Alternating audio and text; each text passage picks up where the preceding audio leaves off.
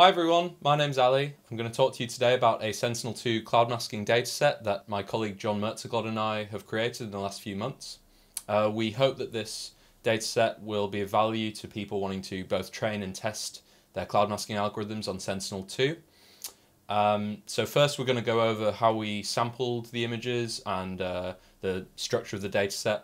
Then we're going to talk a little bit about how we annotated it using a tool called Iris that we developed, which uses a bit of machine learning in the background to speed up the annotation process.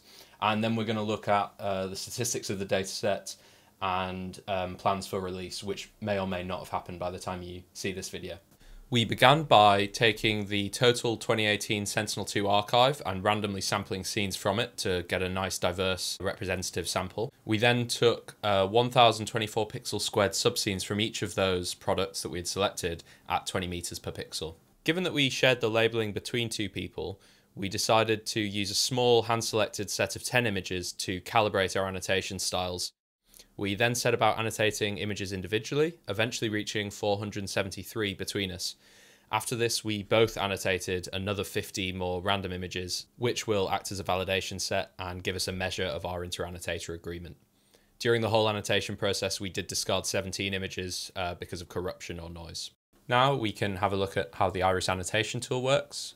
This is the main interface of Iris. We can see here the image that needs to be annotated in the red dotted lines. And we can see it in multiple band combinations that Iris allows us to switch between and configure. So if we take a look at the cirrus view, we can see actually at the top of the image that the cirrus view is really bright, which suggests that maybe it's a cumulonimbus cloud. So we can also adjust the brightness or the contrast of the image very easily, either using the controls at the top you see or the hotkeys. Once we're happy with how the image looks, we can start annotating. So first we can select the cloud class from the menu or by using the hotkeys, and then scroll and zoom around the image, adjust our paintbrush size, and begin painting some cloudy areas. The random forest that is behind the annotations is most effective with a diverse set of pixels. So we take samples from both light and dark areas of the clouds and from the cumulonimbus and some of the other lower lying clouds. And you can see there if we make a mistake, we can easily erase it. So now we can start annotating with the clear class. And for this demonstration, just for simplicity, I'm not going to do the shadows as a different class. So we're just going to label it all as clear.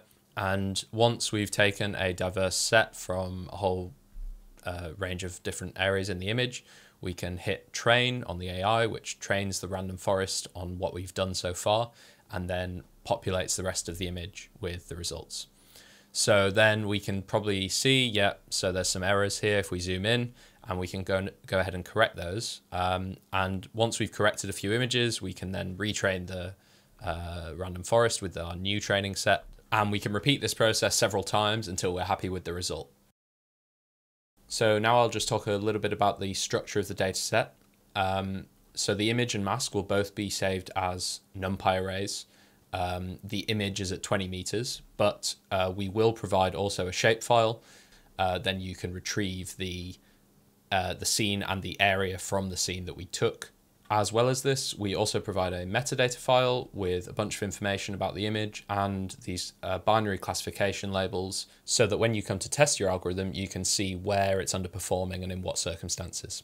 And now finally, we'll have a quick look at some of the statistics about the dataset. So those binary classification labels that I mentioned, we can see here the prevalence of those classification labels across the whole dataset. And we can see the dataset has a really good spread of different surface types, different cloud types, heights, thicknesses. We've also had a look at inter-annotator agreement between John and I for the calibration and validation sets. So you can see here the total pixel-wise accuracy and the F1 scores for clear and cloud classes are all in the mid-90s. Roughly similar actually between the calibration and validation sets. For cloud shadow, we do see unfortunately a bit of a drop, and that's kind of expected because it's a much rarer class. I think about 2% of our pixels are classified as cloud shadow, so you'll naturally see a drop in F1 score. But overall, I think this shows that our annotations are fairly close to one another, and it also gives users a kind of bar to aim for so-called human level performance on the dataset. So thank you for watching this short video. If you have any questions or if you'd like to know more about the dataset or get your hands on it, please do get in touch and I will be happy to help. Thanks.